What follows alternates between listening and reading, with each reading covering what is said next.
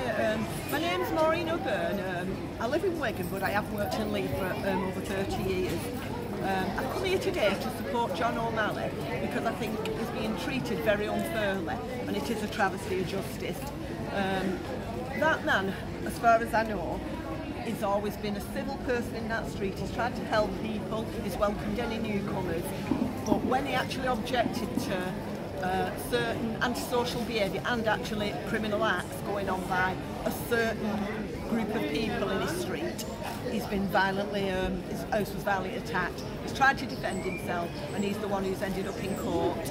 He's the person who has been not allowed to return home while he's bailed, so his wife's on her own there. But the other person who was arrested, they went home to their home country, they went home to Romania and have since returned and been allowed to live back in the street. And I just believe in fairness and justice, and I don't think that's going on at the moment in this town.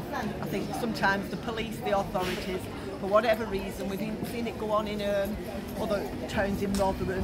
I think there's a PC problem that is causing certain groups in our communities not to be put to task for the behaviour because people are scared of being called racist. Everybody should live by the same rules. That's true equality, and have to abide by the law.